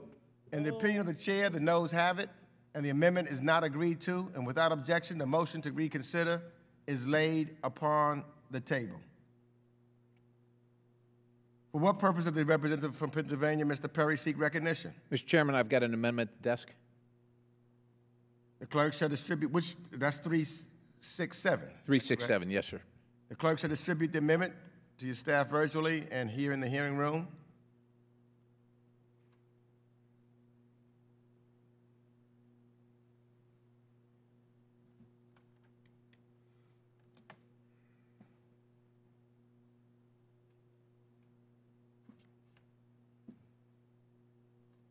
Has everyone received a copy of the amendment?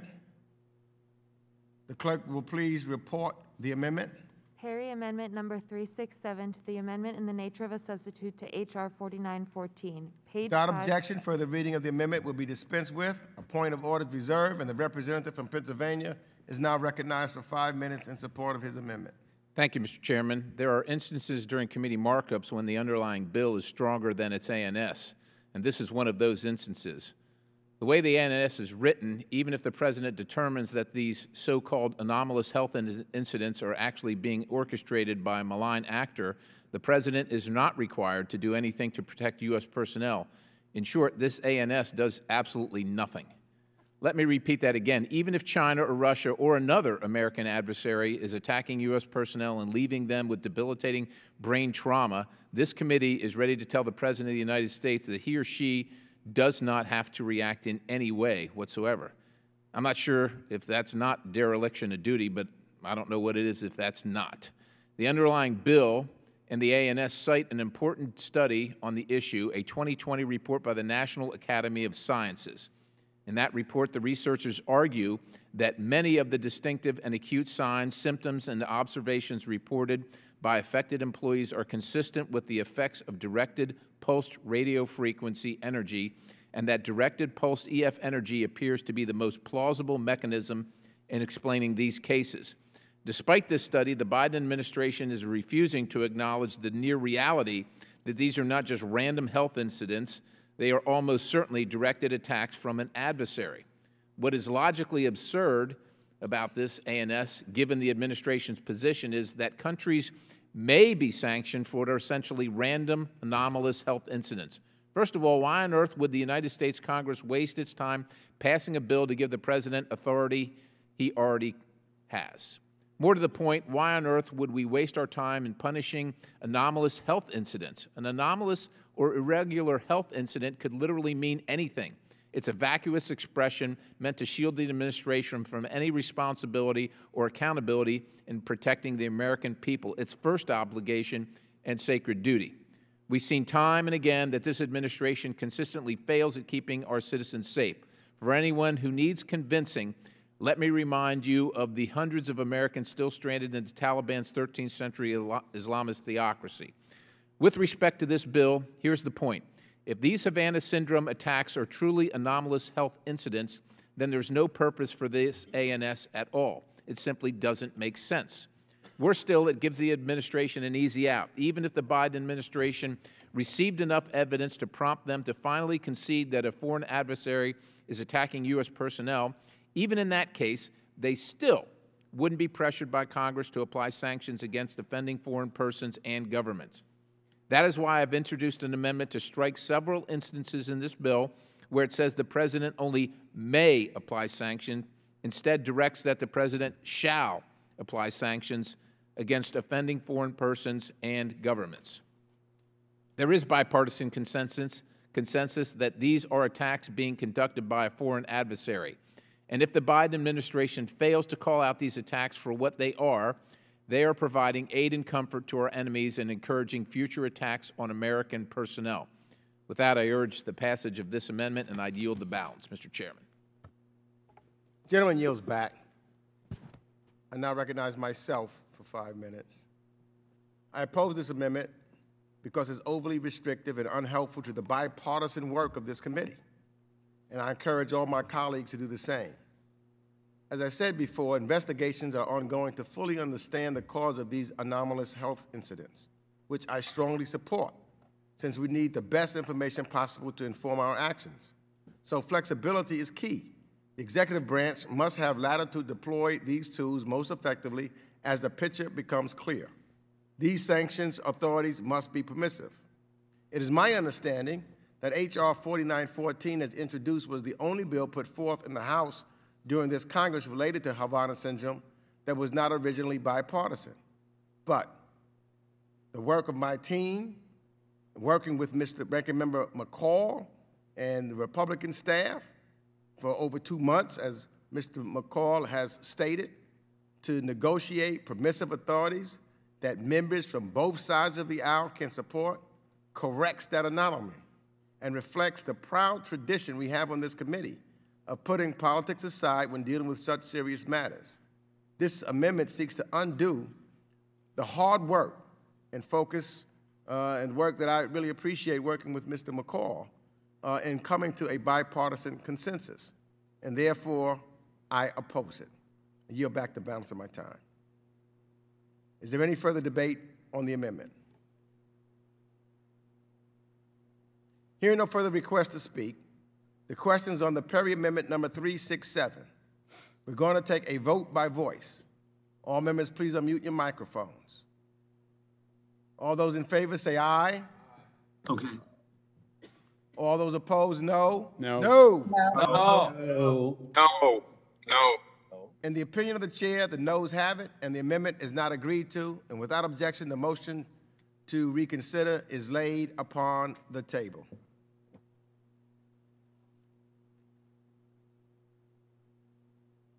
The question is now on the McCall Amendment and the nature of a substitute number 42. We're going to take a vote by voice. All members, again, please unmute your microphones. All those in favor say aye. Aye. Aye. Aye. All opposed, no. No. No. In the opinion of the chair, the ayes have it, and without objection, the motion to reconsider is laid upon the table.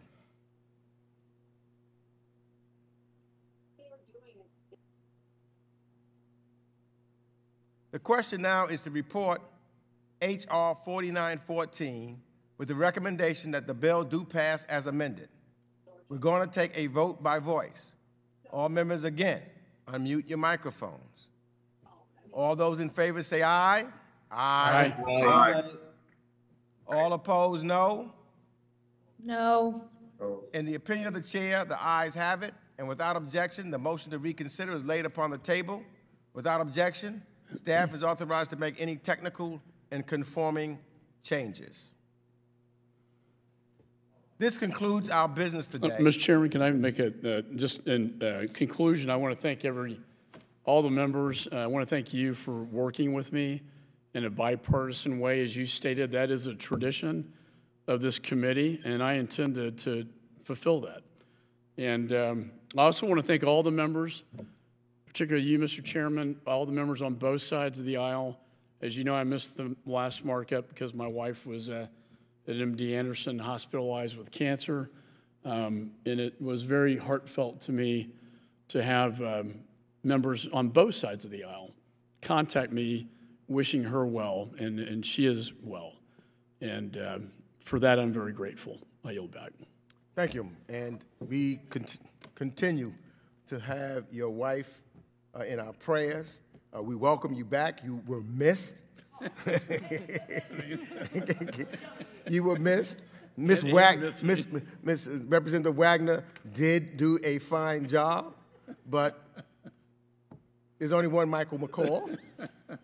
And it is indeed, you know, people often don't know what happens behind the scenes and the conversations that we have. It is a pleasure to have you as a partner working together in the spirit of bipartisanship and trying to move our committee forward in the same traditions that we've always done. So it is good to have you as my partner on this Foreign Affairs Committee, and I mean that from the bottom of my heart. This concludes our business today.